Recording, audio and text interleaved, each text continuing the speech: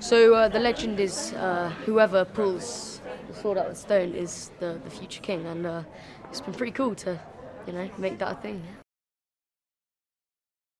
This beautiful script that Joe Cornish has written, it's a mix of the Arthurian legend and new sort of our worlds, and they're just coming together and interacting, and it's interesting to see that contrast between a sword and, say, like shoving it into a backpack.